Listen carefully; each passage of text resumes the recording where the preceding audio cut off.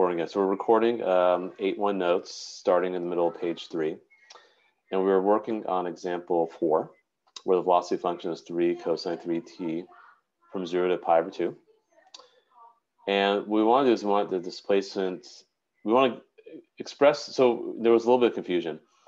Now remember, when you're solving for displacement as we did in part B, that's actually net area. So the area above is considered positive, the area below is considered negative, and you just take, just add them up, the positive and the negative area, and whatever you get. Or you do this area minus that area, and that's your net area or displacement. Distance is going to be total area. So it means anything that's below the x-axis gets flipped over and is now treated as positive, so everything's all positive. Hopefully part D will kind of make sure we're clear on this. So if I go in the positive directions from 0 to 1, let's integrate that function. So that's 3 cosine 3t. And if you do that in the calculator, sorry, 0 to pi over 6, not 0 to 1. My bad, 0 to pi over 6. That was a positive area. Or sorry, in the positive direction. If you were to integrate that, and actually, let me clear that, I could do better. 0 to pi over 6. Goodness. Okay, pi over 6, 3 cosine 3t. I forgot about my dt also. If you work that out, it actually comes out as 1 in the calculator. Now, if you integrate from pi over 6 to pi over 2, that's when we're going the negative direction for our velocity, because that was below the x-axis. We got -2. So my displacement was 1 plus -2, or -1. That's what I got for part B. That is net area. Now, what was the distance I traveled in the positive direction? Well, I traveled 1, whatever units I have, like meters or feet. Was a distance, not displacement. The distance I traveled in the negative direction, it was actually the absolute value of -2, which is 2. Because remember,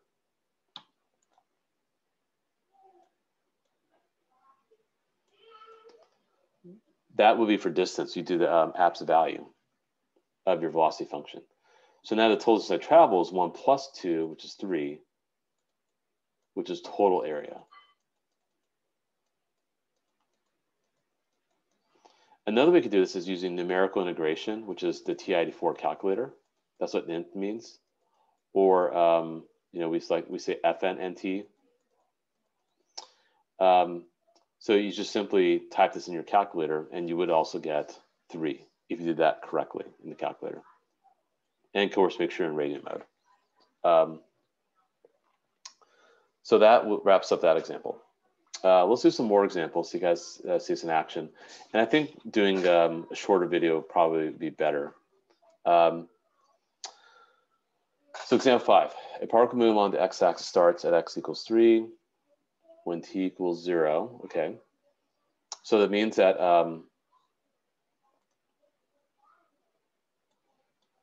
s of 0 equals 3.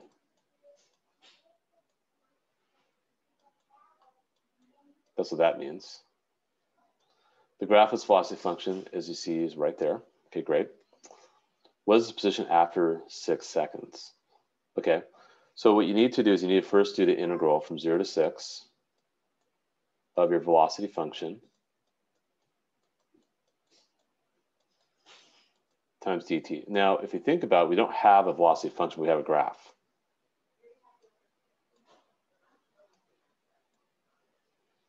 Actually, let me do this in black.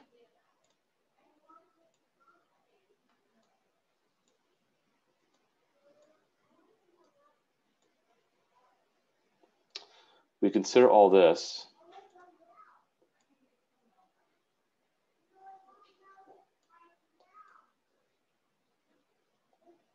as positive area.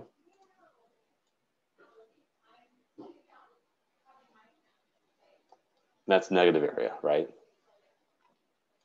So if I were to work that out, this area I think is 8. Oh, goodness. 8. steady hands here, right? This area is going to be 4, and that's going to be negative 8. So my displacement is going to be 8 plus negative 8 plus 4. So my displacement is going to be 4. So remember, displacement is going to equal the change in position, right? So this integral here, so 4, sorry, the final position is going to be s of 6. Actually, let me take that back. This is kind of confusing. Let me cross that off. This is really confusing. So our displacement is going to equal s of 6 minus s of 0. Remember, displacement was 4. That's a change. That's the integral of velocity. So 4 equals s of 6, which I want to find. S of 0, which I know is 3. So therefore, s of 6 is going to be 7. So essentially what you're doing is you're adding your displacement to your initial position. So remember, s of b minus s of a equals your displacement. So you can think of s of b equaling your displacement plus s of a. Because remember, your displacement is your change in position, right? Or delta s. So you're adding delta s to your initial position. So that's one way you could think of it too. Initial position plus delta s equals the final position. That's because delta s is the integral of the velocity. That's why we're calling this integral as net change. The whole section of this, the whole title of this section here. You're doing an integral, and that represents the net change, the net area of our position, which we got as 4, or our displacement. Now, let me erase some of the stuff here because it's getting a little busy.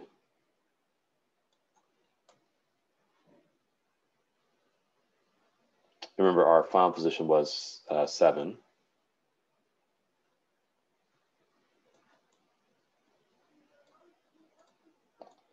Now, what's going to be the total distance traveled?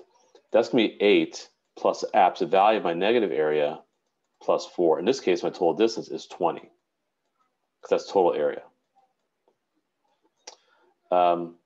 And we can apply this to other problems other than velocity. It doesn't always have to be for velocity. And this is something that they do often. Usually this is the first question on the AP exam for the free response. They tend to ask this question often. Let's say capital RT is a rate of change of some quantity, Q of t. Then, of course, the derivative of the quantity will be the rate of change. This could, deal with like maybe how much water is being poured into a tank, or I don't know. You could think of like maybe how population is changing over time, how many people are coming into a room or a building. And so if we let r of t equal q prime of t, then the antiderivative of r of t, or the antiderivative of q prime of t, because r equals q prime, for a time from t1 to t2, can be expressed as q t2 minus q t1, using the fundamental theorem of calculus. So let's look at example 6 here. What w prime of t is the rate of growth of a child in pounds per year. Fine, so w prime is a rate. So it means that w will be the weight. So what does this represent? This will be w10 minus w6. That's what this equals. And so the way you would actually type this out, there's a text box over here. The way I would actually type this out, I would say this integral represents the change in the child's weight from age 6 to age 10. And it represents the child's weight in pounds. In pounds. There we go. That's example 6. Because W10 is a weight at age 10. W6 is the weight at age 6. The difference, obviously, is how much weight you gain from age 6 to age 10. So, like, for example, I'll use me as an example. So I'm 43. I think I weigh 205 pounds. I don't know. Age 40, actually, when I got married, I was much skinnier. So when I got married, it was 2014, so 7 years ago. So I was at 37 years old. So you can say I weighed 180 pounds. So, like, you know, for example, if you use, like, you know, we use capital E for Mr. E. So, and 43 is my weight at age 43. So let's say I weigh 205 pounds right now. And then when I was, actually got married when I was 36. I think that's right, yeah. Let's say I weighed 180 pounds. Actually, I was looking at some old photos when I was trying my weddings. I definitely looked a lot thinner. I blame this pandemic. So obviously my change in weight was 25 pounds during that 7-year time frame. So if I had a function that represented my rate of weight gain or weight change, let's say I call it E prime of t, will be my rate of weight change. Because you could lose weight too, right? You know, I mean, if I decide to eat better or exercise, but let's say the rate of weight change, right? If I integrate this, you know, E prime of t dt from 36 to 43, that's going to represent how much weight I've gained from age 36 to age 43 in pounds. So that's what that would be. So hopefully that makes a little more sense. Now, 3 things that matter here. The 3 things that matter is that you have to tell me what is changing, units, and time frame. So what is changing,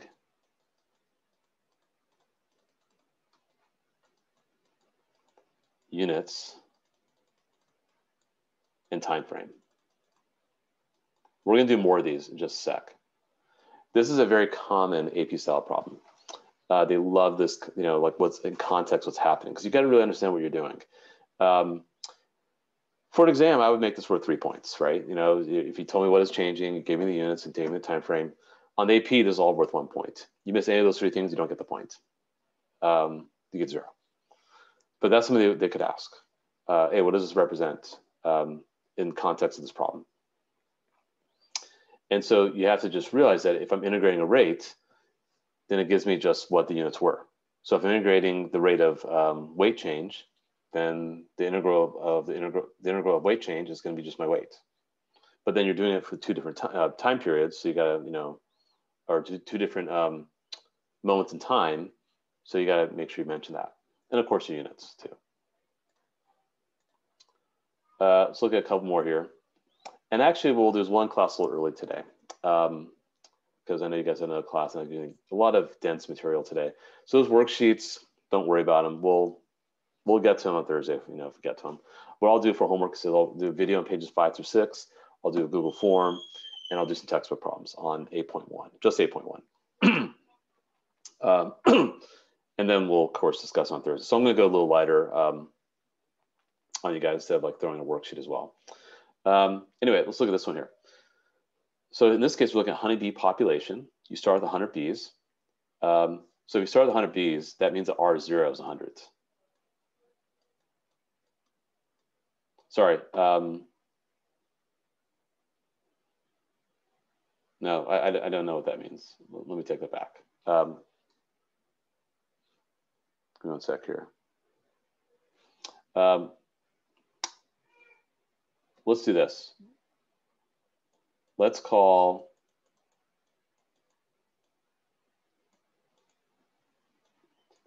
B of t the bee population.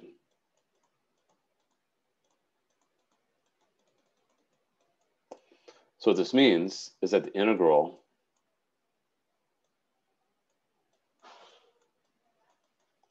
of R of t dt will equal B of t. Because R is the rate of bees per week. So Anyway, 100B population starts with 100B, so it means that B of 0 equals 100. So really, R of t is a derivative because it is a rate, and it's something per week, per unit time. So what does this represent? This represents the number of bees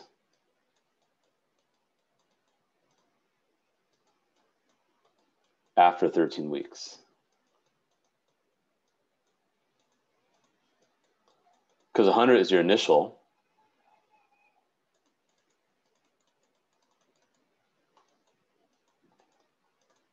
Remember, that's our initial population, which is B of 0. And remember, I literally call B of t the B population. And this right here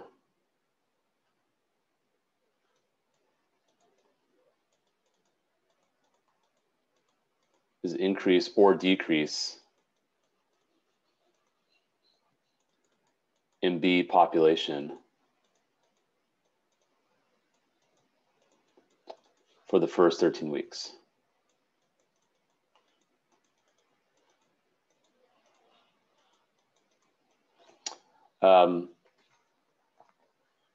So R of t is obviously going to be my derivative of the B population.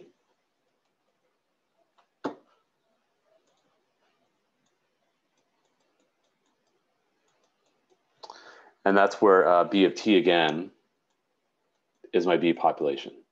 So I made up a function there for that one, just to make sense of it all.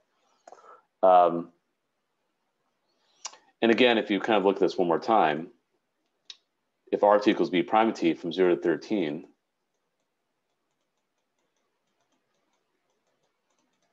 you're integrating a derivative, so it becomes just the original function, B13 minus B0. And I know B0 is 100.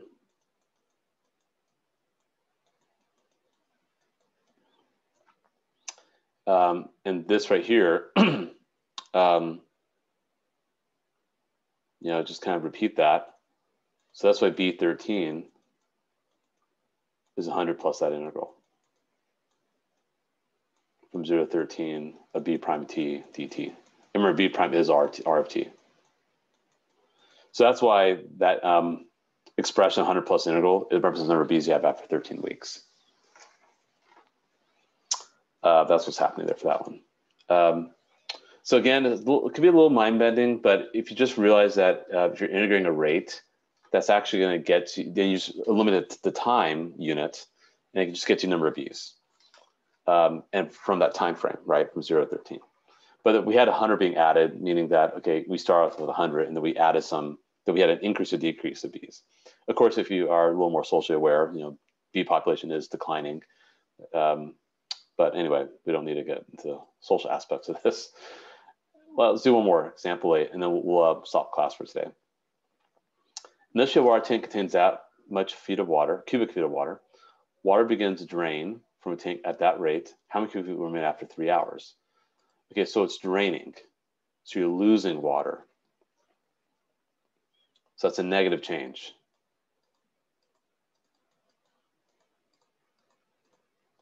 So you start with 100 minus the integral from 0 to 3 of your rate.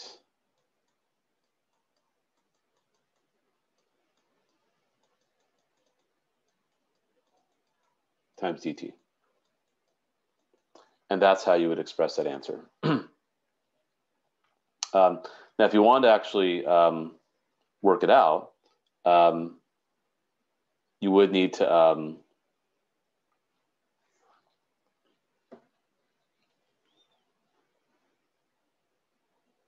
actually use a calculator and work all that stuff out. And let me actually make sure I'm doing this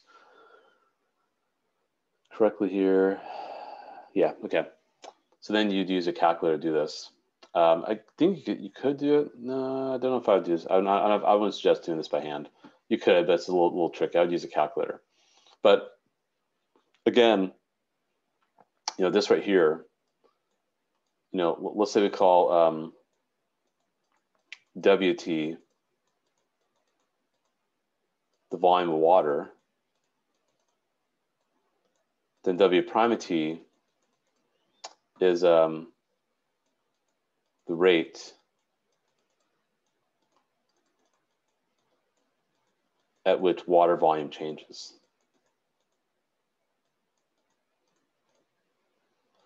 So that's W prime of T right here. And so that's what I'm integrating. So when you integrate W prime of T from A to B of dt, that's just going to be WV minus W0. Or in this case, W3 minus W0 because our upper limit's 3. Or that's A, by the way, sorry. So that's what we're doing here. This will give us how much remains after 3 hours. Because again, if you integrate from A to B of W prime of T, that's WB minus WA, or in this case, we're doing 100 minus W3 minus W0. And I already know that what W0 is. So that, you know, that just kind of just goes away, and that gets me W3. So let's work this out right now.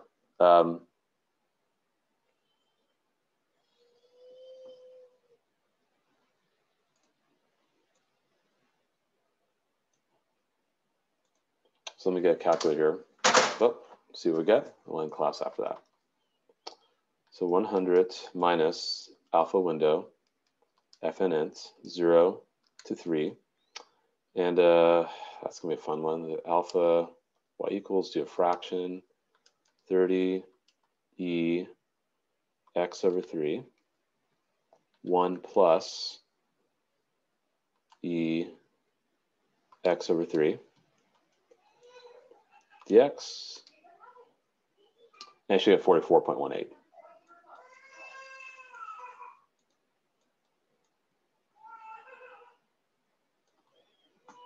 And that gives me the change I expect in volume. Well, this right here gives me a change in volume I expect after 3 hours and take away from 100. So I get 44.1896, or actually 44.190 cubic feet. So you guys have a chance to do some problems. I'll make sure you guys get the solution keys as well. I'll do a video on the remaining parts of this, so you guys watch that. So again, you have a couple days to kind of simmer over this. You know, so again, video, Google Form, and textbook prompt. I'm not gonna sign any worksheet stuff. Worksheets 10, 11, maybe we could revisit those on Thursday. And then we'll do our last section on Thursday, and then we're almost done with the class. So, and I'll start populating Schoology with like the test date, other materials as well. So, okay, so we'll end class right now. If you do want to stick around, I do have a few minutes. If you want clarification about any of the examples we covered, or any of the homework problems we did. I think homework problems we did were pretty thorough, but this right here was a pretty big application of the integral that we just had discussion about. So again, you guys are free to go. Let me stop recording.